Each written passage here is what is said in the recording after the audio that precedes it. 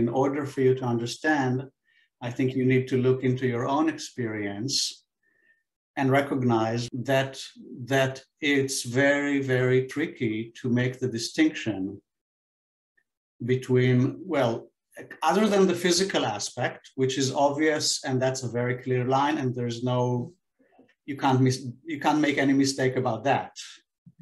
But there is a gray zone before, let's call it before the physical contact, where the line between spiritual love or platonic love and intimacy and romantic love and intimacy is very difficult to distinguish, because the flavor is, some of the flavors are so much the same. So that's why I'm asking you, because I think that if you look into your own experience, and I'm open for the possibility that it's different for men than for women.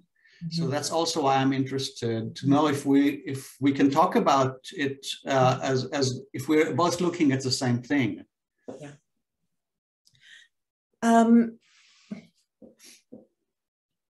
For me, the romantic movement, you know, that there's a sort of switch that goes on when suddenly you're aware of a different kind of dynamic, you know, something different enters into the exchange. And I find that very recognizable. I don't find that difficult to perceive or recognize. I find it really, nothing to do with even with the sexual aspect as yet, perhaps. Sure. But just the romantic, that there's a certain frisson or a certain you know, suddenly, you know, you're kind of like, oh, is my hair, you know what I mean? It's like, there's a certain quality that's very distinguishable as I experience it. That's very different from a deep and intimate spiritual connection. I find them in quite different worlds. I don't see so much that gray area. I think the atmosphere changes quite a lot in the presence of the romantic aspect. So maybe that's why we had a different perception. Yeah, maybe. Let's talk about it some more. I can tell you that I have experienced something like falling in love with 82-year-old Catholic nuns and with fat old men, as much because of the spiritual connection between us. And to me, that is even more powerful than the romantic falling in love, but it has also some of the flavor of romantically falling in love.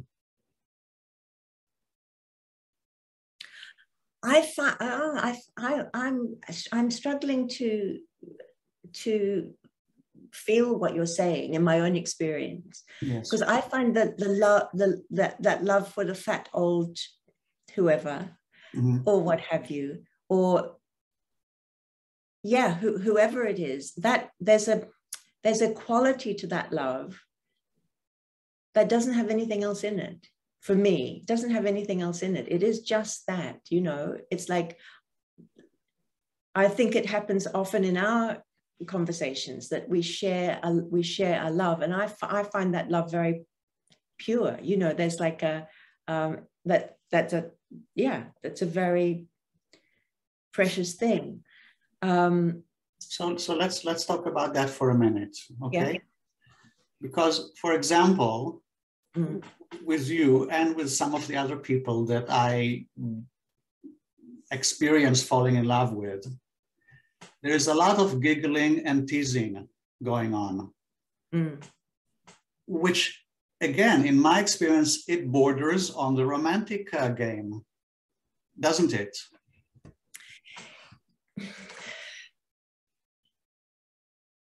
If you wanted it to, if you wanted to interpret it like that, if there was an aspect of your own nature that was available to that, or wanting that, or interested in that, you could interpret those teasings and games and so on in that context. Yeah. But they're not, I don't find them part of that context. I find this is what would the words be?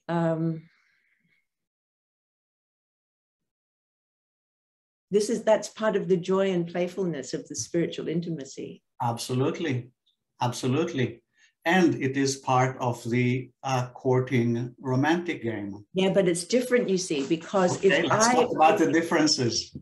The thing is, suddenly what I think when say, for example, when we're playing together, I don't find in myself any self-consciousness as a woman trying to seduce you. I don't find any self-consciousness. Suddenly, if the romantic thing enters into the sphere, enters into the engagement, suddenly there's a self-conscious, I'm